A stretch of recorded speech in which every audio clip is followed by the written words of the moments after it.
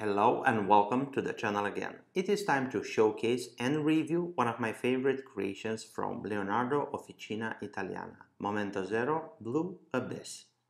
Well, probably one of the pen companies that can say that they are an overnight success is Leonardo Officina Italiana. But like every success story, it only took 45 years to become an overnight success. I think most of you know that the company is run by the father and son duo, Salvatore and Ciro. Ciro Matrone being the father, who is one of the co-founders of the former Delta pen companies and a really talented pen maker, and Salvatore Matrone being the son, who took their combined knowledge and passion for the writing instrument in what we know today as Leonardo Officina Italiana. We did review on this channel a few of their other models like the Momento Zero Resin and their second collection, the Furore, but we didn't showcase till this point any of their limited edition pens. So today it is time to do exactly that. Enough with the facts, let's get to unbox this pen. This is how you are presented with the pen. Now let's get to the box inside. And we have the actual box of the pen, and voila, we have a lot going on inside. I'm going to start with the booklet, and this contains information regarding the other collections from Leonardo and also some warranty informations. Then we have a certificate of authenticity, and this proves the content of gold inside the nib, 14 karat, and on the back of it you will find some celluloid shavings from the manufacturing process of your pen. Then inside the box we have a Leonardo ink bottle, and the color of this ink is by random, so in this case we have a brown ink. And last but not least we have the pen, which I'm really excited to share with you. So let's bring the camera closer and go through the details. First, I'm going to start with the similarities and differences between the number version and the limited edition. Shape-wise, the pens are identical, same shape, same size. On the number version, we have as a pen material resin. On the limited edition, we have celluloid. On the limited edition, we have a piston filling mechanism. On the number version, we have a screw-in cartridge converter. Now let's talk nibs. On the limited edition we have 14 karat gold friction fitted nibs and ebonite feeds. On the number version we have friction fitted steel nibs and ABS feeds. Now let's concentrate on the pen that we are going to review, and I'm going to start with the finials. Both cap finial and end finial share the same conic shape.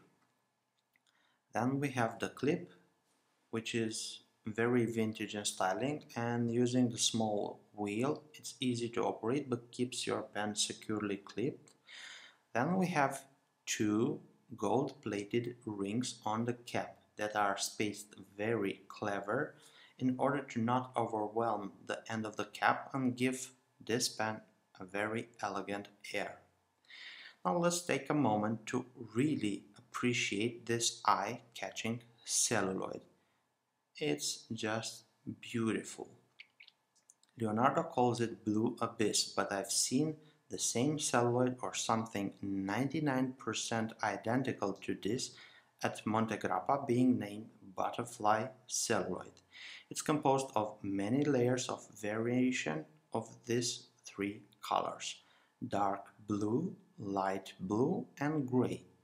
It's a material that you can really appreciate at the most when you see it up in person. To uncap the pen, we are going to use one complete turn, and if you are going to smell the inside of the cap, you will find some information regarding the celluloid, and this tells me that there is a faint smell of camphor.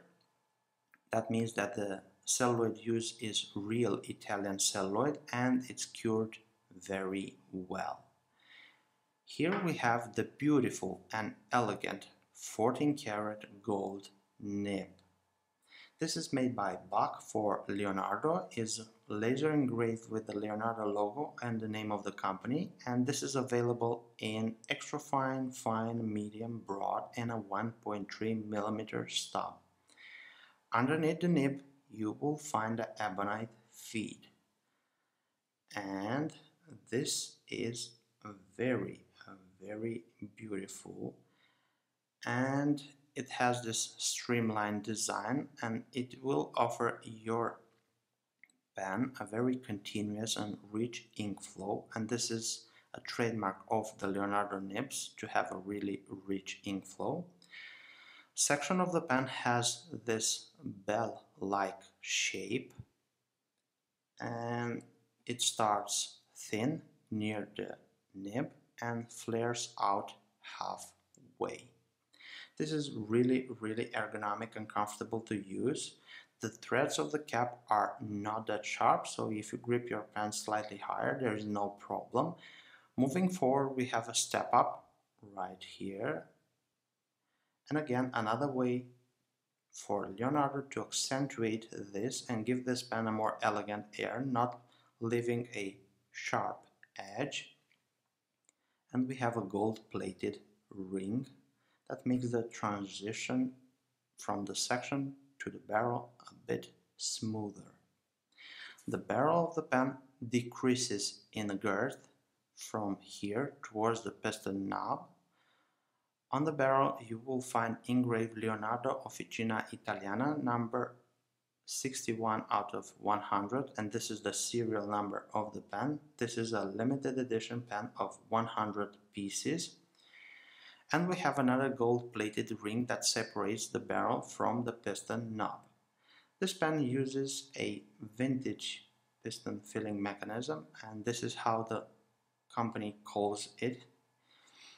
And it's very easy to operate this piston filling mechanism just by unscrewing the piston knob like this, and this moves the piston filling mechanism down.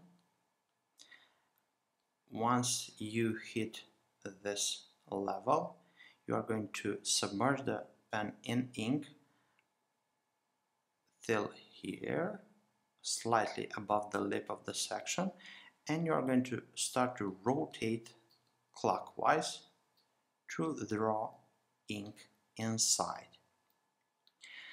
Now let's have some measurements of this pen, and we are going to start with the measurement closed like this, and fully inked and closed we have 140 millimeters in length and a weight of 26.5 grams. If we are going to uncap the pen, we have 128 millimeters in length and 18 grams.